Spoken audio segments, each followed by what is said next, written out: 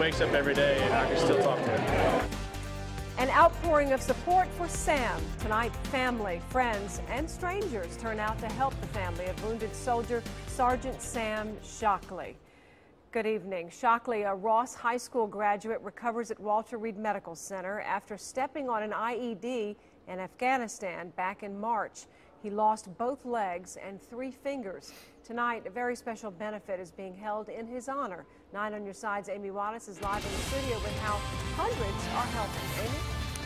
Julie, tonight's turnout was incredible. Eli's Sports Bar in Fairfield was at capacity, all to support a soldier many people didn't even know. Very proud.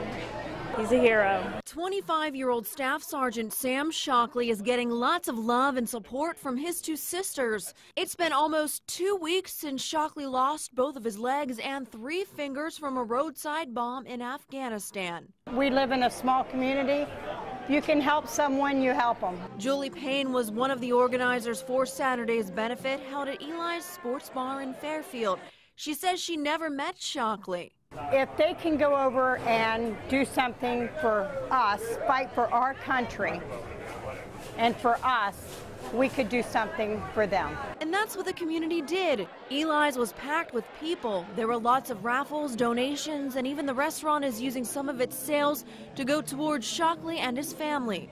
It's a lot of emotions. It's great emotions. It's warming that everybody's come down and supported him. I have friends that came from Eastgate to come here, which is an hour drive, and they wanted to come out and support him. So Shockley is recovering at Walter Reed National Military Medical Center in Maryland, and he's doing great. And I thought after that happened, I mean, anybody in their right mind, you think it'd just be miserable. Not Sam. Too strong of an individual to be that way. It's not as hard as what everybody thinks it is because he's such a strong person. But he still has a long way to go. His family says he'll be spending the next 2 years recovering at Walter Reed.